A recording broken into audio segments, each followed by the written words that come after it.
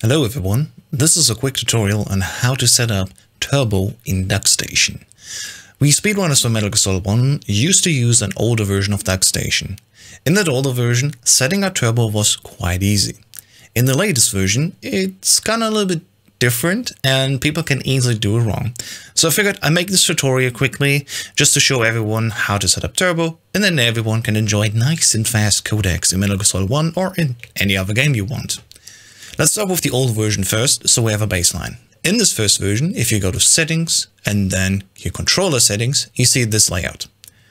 If you don't have that, you probably have a later version, which it looks like this. We get to this in just a second. The thing with that is we usually don't want to use L3 and R3.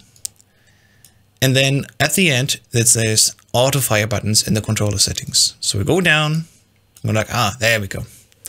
So you press the button here that you want to activate turbo with. In my case, is pressing in the right stick. It's getting noted here as button 8.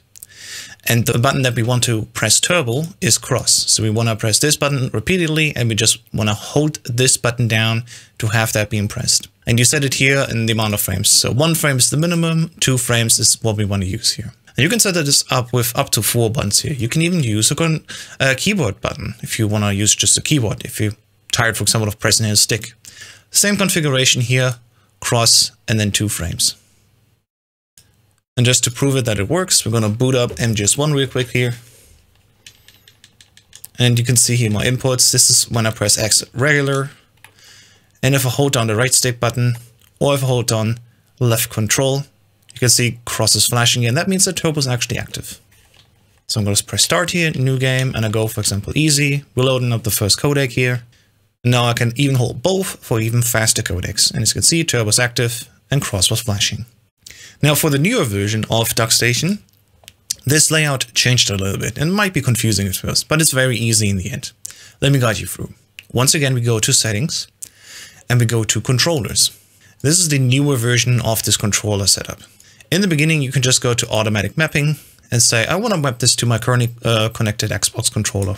And you see here, left stick, guide, and right stick have all been set. I want to at least remove R3 because I'm going to use R3 for turbo. This key here is vital. It doesn't work if you have R3 already set and you want to use R3, for example, to activate turbo. You can only have one. You can either have R3 mapped into the game input, or you can use it for turbo. If there's a game where you need to use R3 as an input, then you cannot use this button to activate turbo. In my case, for Metal Gear Solid 1, I don't need R3 to press in, so I can just remove that input. Then we go over to macros here. Macros is where the new turbo is. So the first macro that we have here, it looks like this. We have 1 out of 4, same as the old version, up to 4 inputs where we can put on the turbo. And I go to macro 1, and I want to activate it for the cross button. This button I want to have pressed repeatedly. Then the trigger is basically just on which button do you want to activate it. And as I said, I want to have it on R3. Or alternatively, keyboard control like this, keyboard in the left control. And you also need to set the frequency here. In my case, I already had it set, but the frequency of 2 means it will be set every 2 frames. You can kind of have an on frame and an off frame. And you can double that also if you want with the R3 button here. And there we go, right stick press in, and then it will be toggled for every 2 frames.